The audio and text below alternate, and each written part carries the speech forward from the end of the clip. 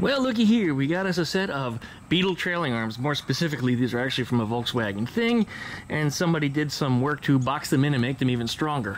Ideal for what we're doing here, absolutely ideal. But when I pick these things up, I just palm that knuckle end over there and just hold the whole thing upright like this. Anyway, next thing I know, all the way up to my elbow, there's ants, fire ants, all over me. And if you know anything, if you live in the South, about these fire ants, man, when they get on you, they start biting and stinging. And my right hand right now, while I didn't feel them bite me, I do have a little bit of an itchiness sensation, and I'm starting to show little red dots. So yeah, I think they had just started to break the skin. How exciting. Anyway, yes, we have trailing arms for my 1967 Volkswagen bus frame that we're doing the IRS conversion to. There's the pockets that we welded in. It poured rain the other day, and they started to, just barely started to flash rust, but nothing a little bit of acid couldn't take care of. But there we are. There's the arms. I'm going to have to make these spring plates match, which isn't a big deal. I just cut them short and re-drill new holes in them, so that way they match up with the Beetle ones. I have a set of Beetle spring plates in the back that I can use as a template, so I can align the holes properly.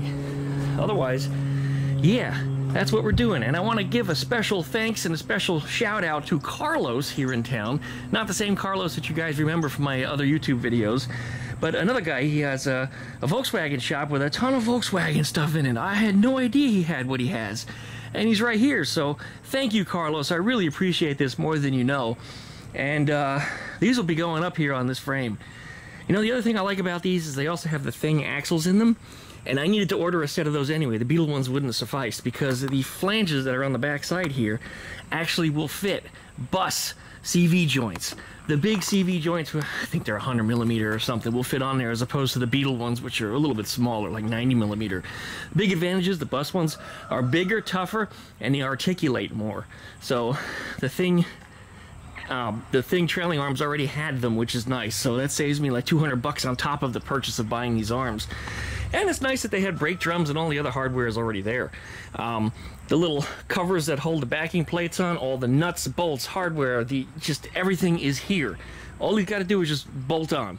Once I set up the spring plates anyway, just bolt them right on. I still need these 3 bolts here. There's 3 on each side, but there's 6 of them.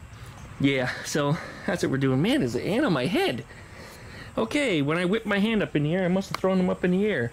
All right, well, on the other side of this over here, we have a 1968 Volkswagen single cab bay window bus.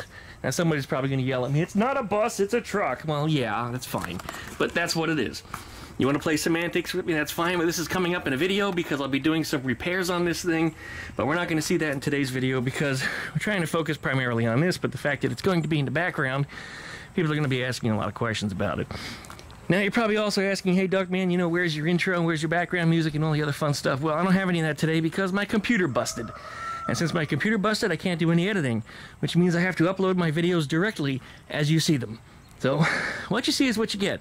If they're a little shaky, if they're a little noisy, if there's some copyrighted music, oh man, that'd be bad. I might have to re-record the whole video over again. But needless to say, yep, we're going to get these arms fitted on here. We're going to do a little work on this. There's a little bit of rust repair that needs to be done. One of the shock towers, they're kind of like this. Being that this is a 67, this is a 68, that was the year that they transitioned and changed a lot of stuff. So, yeah, the shock tower, I'm going to say resembles that, but the problem is it rusted off. It's gone. It's just completely rusted off. There's a lot of other rust repairs that need to be done under there. Somebody, the previous owner, went ahead and he didn't patch the rust as he should have. Instead, what he did is he beautifully formed metal to just bend around the frame, and then he sheet metal screwed it in. So it looks like it's the frame, it looks like it's intact, but truthfully we don't know what we're going to find underneath it. And this is one of Wild Bill's projects, and I'm finishing up some welding on it because that's not the stuff he does. He's more into the mechanical such. But yeah, I'll be fixing up something on there. It belongs to a couple ladies here in town. They do floral sails. They actually put all their flowers and such in the back of the truck, and they drop the sides down. And they sell roadside flowers. I'm highly successful. They're always busy every time I see them out and about. And for the last year or so, maybe even 2 years, every time this thing pops up somewhere, somebody sends me a picture of it. It's just kind of funny. It's now sitting in front of my house. Alright, well, I guess that sums up about what's going to be going on this week. Most of my videos are going to be pretty rough cut. I'm just going to upload them as they are, as I said, until I have a computer. I ordered some parts for it. It was the weirdest thing. I finished editing the go-kart video. I was like 99% done with it. And then I put the computer to sleep, went out to go pick up these trailing arms, came back, hit the power button to wake the computer up, and the computer turned on. Nothing but a black screen. Now, you probably say, oh, it's a monitor, you know, what's the video card? Well, I actually tried a different card, and I have 4 monitors, and every single one of them was dark. So, it wasn't any of that. It appears it's probably the motherboard, and it's an older computer, roughly almost 10 years old. So, to find a motherboard from an older machine without having to replace the entire computer is a little bit of a pain in the ass. And I don't like buying used motherboards because you end up in the same situation. You know, it's got all those miles on it, and it's just going to blow out. Just, yeah. So I spent an arm and a leg to get a brand new one. Should be shipped here probably within the next week. So like I said, my videos are going to be a little rough coming up for the next week or so. Just editing what I got. Yeah, I know these drums are also 4 lugs. I do have some 5 lug adapters that I am going to put on here temporarily. I've already picked a set of wheels out for this. Just coincidentally, they're the same wheels that came off of Gregory, and Gregory was also a 67 with 5 lugs. So I've got a nice set of super wide 5 lug wheels so I could put some big mud tires or something on his frame. Well, that's the plan. I want to build this thing up to be off-road. I want something big, exciting. Just, you know, this is a Volkswagen truck. You notice how tall they sit? They sit pretty high. Being that this is also a bus, it's going to sit at a similar height. We're going to jack it up even higher. I'm not done yet. I'm going to raise up the front suspension. I might even reposition the axle beam. The trailing arms, of course, you know, spring plates are adjustable. You can bump those things way down. These are not the final trailing arms that are going onto this bus. These will be the ones that I start out with. I would like to get down the road, not immediately, because of expense. Although they're in my wish list. If you guys want to send me a set, man, I'll put them on right away. But in my wish list, you'll find some 3x3 trailing arms. They're 3 inches longer, 3 inches wider, and that makes this thing even bigger. So less adjustment required at the spring plate to raise the thing up even higher. So, yeah. I want to make this thing really big. I'd also like to, somehow, and I don't know how, I'm going to have to do a little engineering, I'd like to retain the reduction boxes with the IRS rear suspension. It's not something that you typically see, because the sway bar, or not sway bar, the swing axle typically runs right into the back of the reduction boxes, and it's all like one piece, and it's never been meant to run IRS on it, although some bay window buses in South America did have that. The fact is, with the parts that I have available to me here in the States, I'm going to have to do a little bit of machining work. I'm probably going to have to fit a bearing, some type of a seal, a spring clip, blah, blah, blah, something.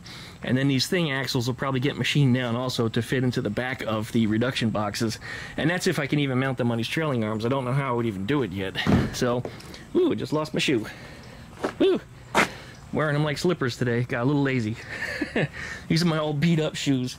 The really beat ones. The guys, you see me wear them once in a while when I'm working, as if they spill oil or something on them. I just don't care. And they're incredibly comfortable. Well, I guess in a nutshell, that's all that's going on. So, no fancy intros, no fancy music in this video. No, sorry guys, no B. McQueen, no fancy thumbnail, nothing too exciting else than what you're seeing here. So I appreciate all that you guys are doing for me. If you do want to send something out to my wish list, you can find it down below in my video description. You can also find it up on my website at duckshit.net. And, you know, thanks you guys for watching, and thanks for sticking with me. We're going to get some progress done on this thing. You know, I'm doing way too much talking, but for those of you that don't know, I'm going to throw that in here real quick. Just real quick. One interjection. And this isn't just to make the video longer, but to explain something. If you've ever spent any time on the radio doing any type of television show hosting, or specifically radio, live radio, you have to keep on talking. You can't stop talking. Somebody has to talk. If it's not you, it's your guest or your partner, or sometimes you even talk to your producer. Because if you stop talking, essentially, the radio stops transmitting audio. And after so many seconds, the dead air light comes on. And you say, well, that's no big deal. Well, yeah, it is, because when the dead air light comes on, it scrambles the technicians. Because the technicians have to come out to try to fix the radio station and figure out what the hell's wrong with it. Well, if it's the light's coming on because I'm not talking, then it's my fault that we had to pay the technicians, which is a really high rate, to come scrambling out to figure out what the hell's wrong with the radio station. So yeah, I'm really effective and really good about carrying on and talking because, yes, I used to host a radio show about computers and technology.